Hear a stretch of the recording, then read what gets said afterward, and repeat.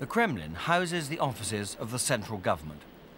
It is both a symbol of Soviet power and the site of some fine architecture of the past. But not, as the princess discovered, quintessentially Russian. For like so many striking buildings here, they've been built by Italian architects hundreds of years ago. The cathedrals around the wide square are now used as museums, although in these more enlightened times, even the Uspensky Cathedral within the Kremlin is sometimes used for religious services. This is Russia's principal church, spacious, solemn, the rare, rather Byzantine decorations covering the walls and pillars up to the very ceilings. And they date as far back as the 11th century. This is where the Tsars of all Russia were often crowned.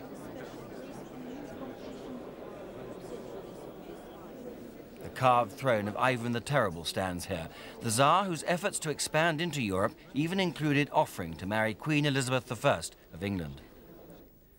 And in the famous armory, the Princess Royal was to see even more of the fabulous treasure trove of the Tsars. The ermine-trimmed caps used before crowns became fashionable, thrones studded with diamonds and pearls.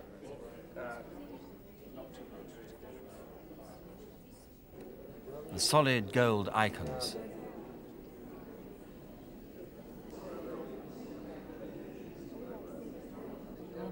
And the exquisite, priceless Fabergé Easter eggs they used to give as presents.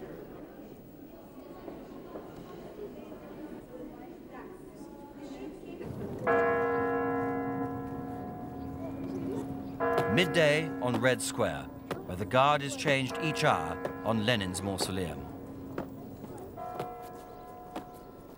The square is, by tradition, a national theatre, where the country's leaders attend the great displays of pageantry and power, although, until the arrival of Gorbachev, they were getting dangerously out of step with the people they ruled. It is also a place all visitors come to see, and the Princess Royal was no exception, to stand for a few moments in a place so steeped in Russian history, and to create another small piece of history herself, with the royal standard fluttering for the first time in Red Square beneath the hammer and sickle flying above the Kremlin. President Gorbachev's reforms do depend on people rediscovering an initiative and creativity which has been severely repressed. In the streets, this is beginning to emerge as private enterprise allows people to trade and to make a profit.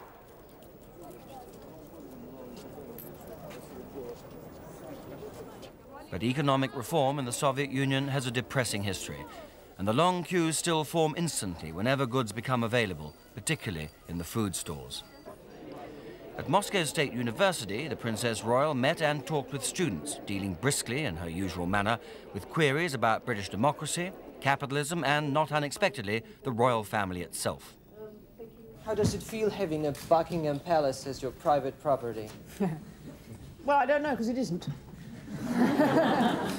No, it's a state-owned establishment. I wasn't actually born there. I mean, I have my office there, and the Queen lives there, but it's not really private property. How did you begin?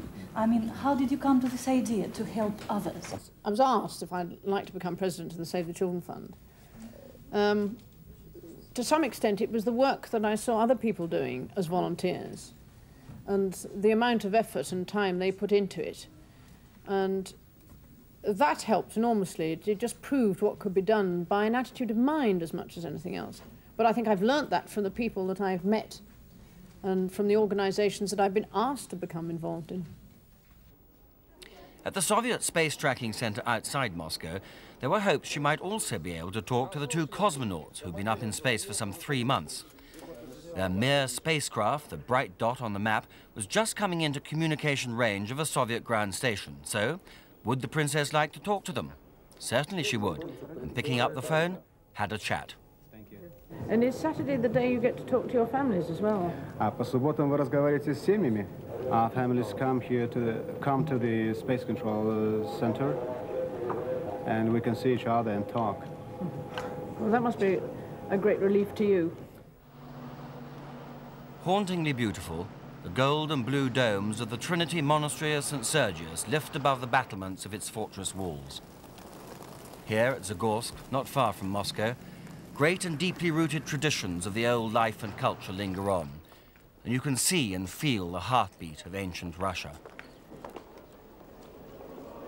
Through the long years of religious persecution, this was the center of the Russian Orthodox Church, where the fervency of prayer and the intensity of faith leaves no doubt that in this officially atheist state, Christianity is still very much alive.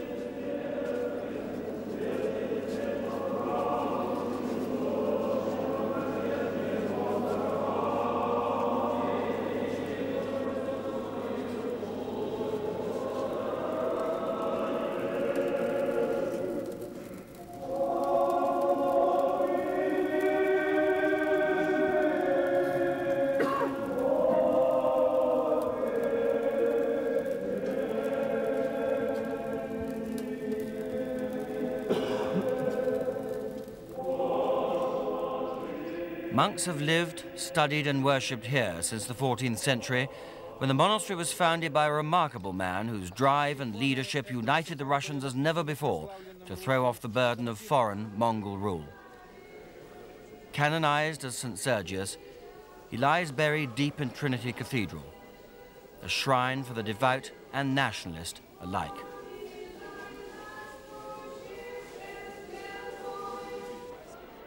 At the Bolshoi Theatre, an art form which for long has been inextricably linked with Russia, ballet.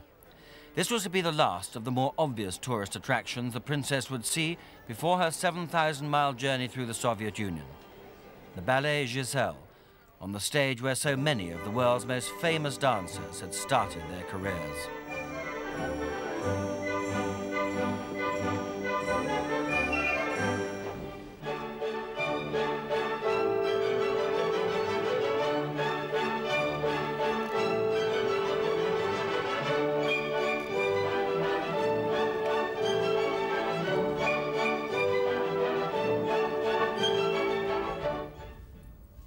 Lake Baikal, the blue eye of Siberia, lay isolated and unknown for over 50 million years. The oldest lake on the planet, it's 400 miles long, nearly a mile deep, and holds 1/5 of the world's clearest and purest freshwater reserves. With the passing of the harsh, icy winter, the early summer flowers blossom.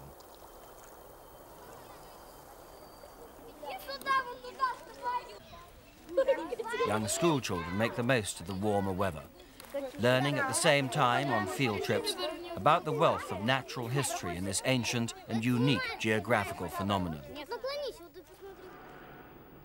After the spring thaw, rivers play a crucial role in Siberian transport. Most people travel on water in these remote regions. So too did the Princess Royal.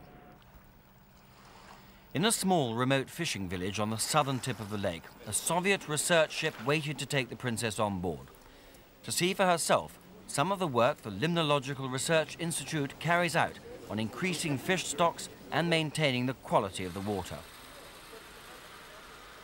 British scientists are already involved with their Soviet counterparts working in this extraordinary environment, where of the 2,500 living species so far identified, nearly 1/2 are unique to this lake.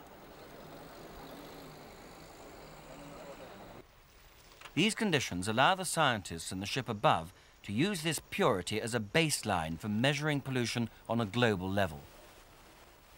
As the ship steamed up and down the lake, scientists were carrying out various experiments. The princess talked to the institute's director and then, opening a large cardboard box, presented him with a scanning spectrophotometer, which tests for chemicals in the water. But out on the lake for about 4 hours watching experiments to increase the lake's fish stocks, the princess warned about the dangers of intensive fish farming, pointing out the British had discovered fish farms could spread dangerous viruses.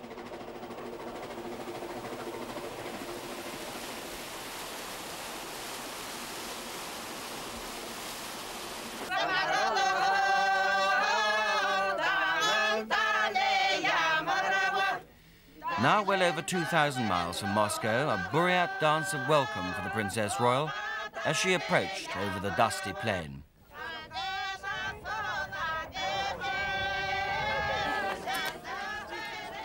This was the most remote settlement she would visit, to see for herself, in this little medical centre, some of the basic levels of medical care available here.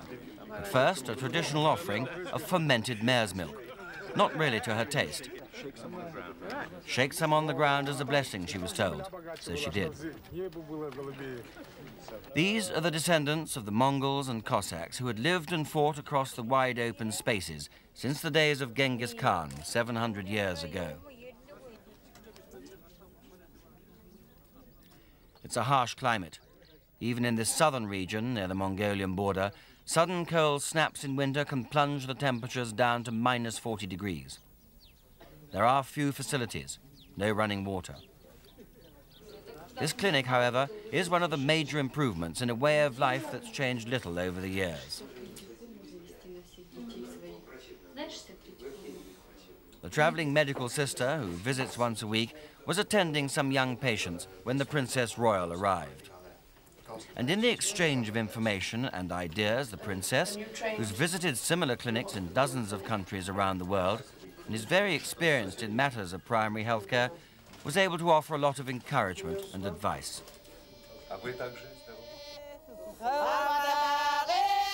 Outside, the song of welcome was still in full flow as the princess prepared to leave.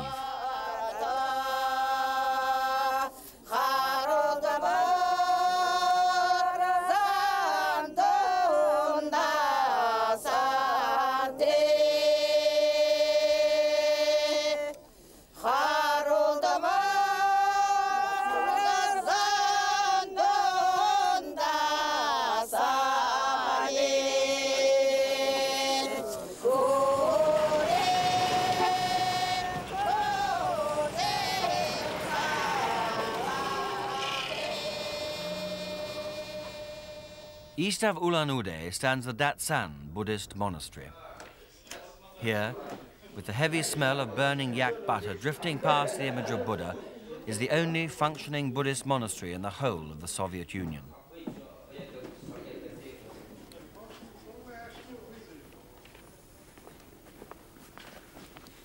Not far from the border with Mongolia, its existence is another sign of the loosening of both religious and political controls.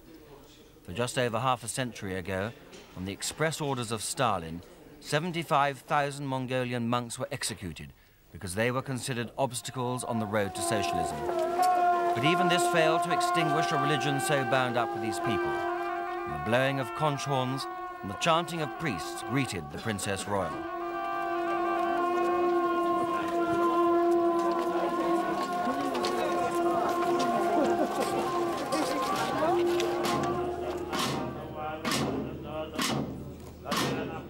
By giving permission for her visit, the authorities have publicly acknowledged their approval of the monastery. The monks now maintain links with Buddhist centers and communities not only within the Soviet Union, but in other countries as well.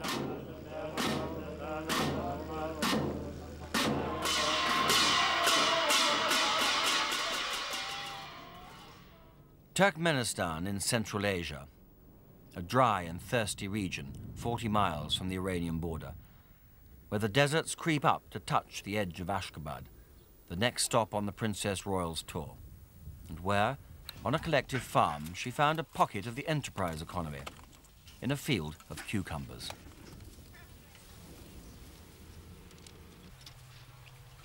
These people are the aristocrats of Soviet agriculture, who are rewarded in accordance with the amount they produce, and where the average monthly wage is just over £300.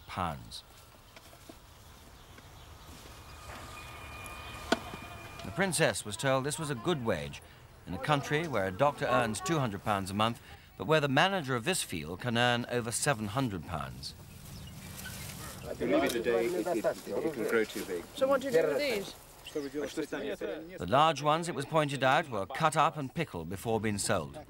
But the princess also learned that water diverted for these crops was creating a serious health hazard. As lakes dried out, so increasing mineral salts in the soil threatened both crops and water supplies.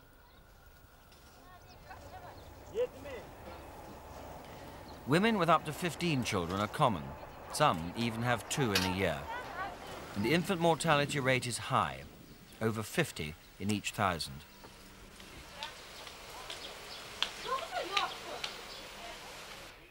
The princess also saw a showpiece research clinic. Here, a pregnant woman in a compression chamber was having the atmospheric pressure increased to stimulate oxygen supplies to her unborn child. Doctors told the princess, who's president of Save the Children, they would like help with more equipment. She explained her organization's role was to help with people and knowledge. And while protocol would not let Save the Children offer that help, in a region where old customs die hard, and where abortion is still the main form of birth control, she left no one in any doubt that, if asked, Save the Children resources would be made available.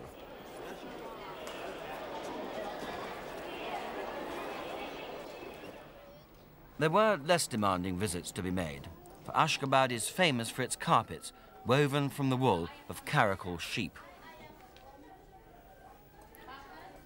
These are the traditional designs, but by and large, the weavers and designers have now abandoned the urge to portray the coming of the age of the tractor. And even Lenin's portrait is only occasionally woven in.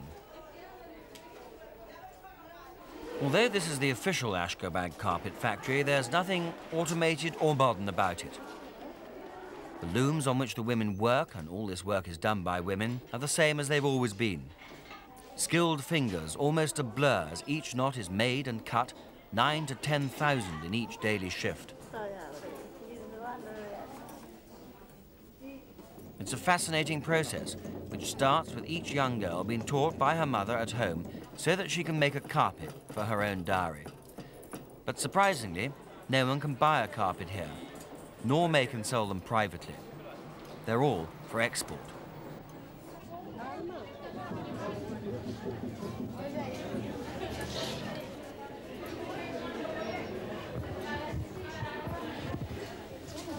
And what about all that banging? The princess wanted to know.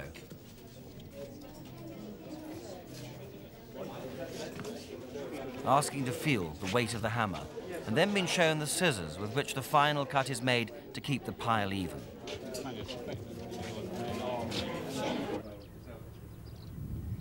The Turkmenians are equally proud of their beautiful Ahaltikan horses, once praised hundreds of years ago by Marco Polo.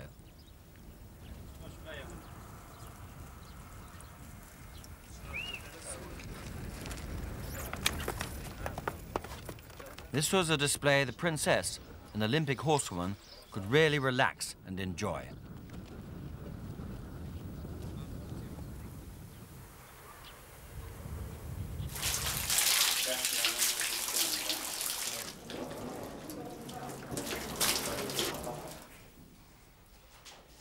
Opened in 1920, it's the only stud farm which specializes in breeding these thoroughbreds. New stables have just been built, and the stud has a stock of some 600 horses, many specially trained to take part in long-distance races. Really long races, such as the Ashgabat to Moscow race 2 years ago, when the 4,000-kilometer course was covered in 60 days. These horses, showing off their paces for the princess, are valuable. After another race from here to West Germany, the finishers were selling for around £50,000. Stalingrad, its symbol a colossal statue of Mother Russia, with memories of enormous sacrifice in World War II. Here the Princess Royal came to walk over a mound which contains the bodies of thousands of Soviet and German soldiers.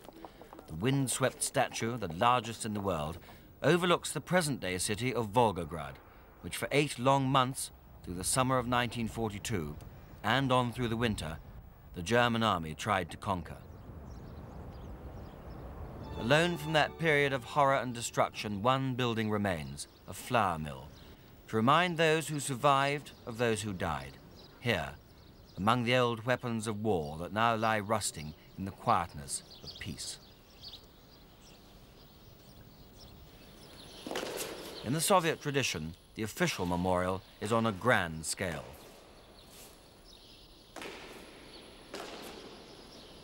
In the Pantheon, a huge eternal flame burns, where the Princess Royal came to lay, for the first time, a wreath of poppies from Britain. Recognizing their courage, her grandfather, King George VI, had presented the city with a ceremonial sword inscribed, "To the steel-hearted people of Stalingrad, a gift from King George VI in token of the homage of the British people.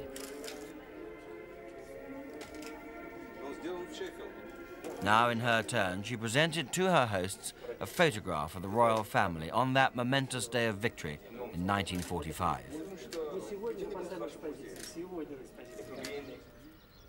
Around the city flows the greatest river in Europe, the Volga, called affectionately by the Russians, Dear Little Mother Volga, because it flows in the heart of every Russian. The scars of the past are healing, but always under the constant reminder of one young generation that was lost forever.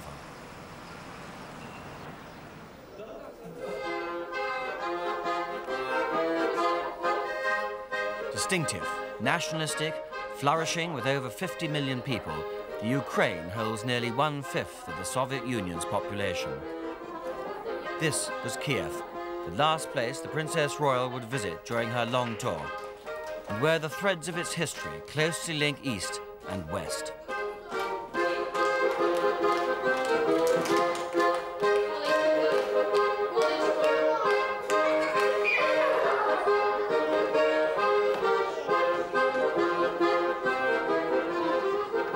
Now, after breaking new ground across the Soviet Union, the seemingly tireless Princess Royal neatly dovetailed the end of her own tour with the opening of an expansive month-long British exhibition in Kiev. It is now my pleasure to declare open the British Days in the USSR, Kiev, June 1990. The exhibition is designed to illustrate what life in Britain is really like. So, here, two real WPCs strolling down a typical high street. Although whether to help or search this photographer was unclear. On a housing estate, father is obviously a standard do-it-yourself enthusiast. A quick peer into the kitchen, with the obligatory golden Labrador. This is middle brow, middle income, middle Britain. And a passing glance at a typical teenager's untidy bedroom. Up-to-date technology, too, was on show. Computers and industrial equipment. All this to foster contacts and make money for British businessmen. Down the centuries, the Ukrainians have been crushed and ruled by many different invaders who wanted to control the rich agricultural lands of what is now the third largest Soviet republic. This region is known as the breadbasket of the nation. But even so, millions starved to death here during the collectivization of agriculture so ruthlessly enforced during the 1930s. Some Soviet farms have yet to recover from this so-called reform, which alienated the farmers from the land they tilled. On a collective farm outside Kiev, flowers are picked to welcome the Princess Royal, who, when she arrived at this small house, also took and ate the traditional offering of bread and salt.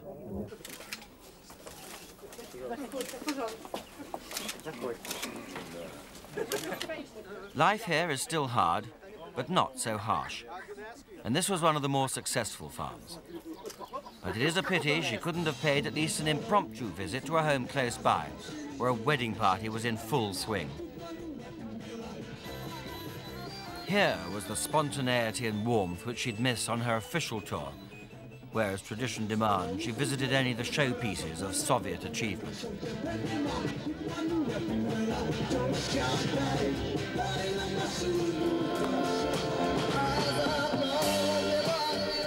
This generation came of age after the last war.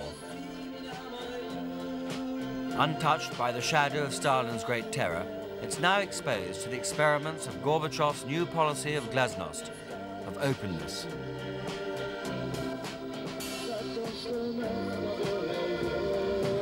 It is still uncertain just how successful it will be in opening up the whole of this vast and diverse country to the influence and progress of the modern world outside.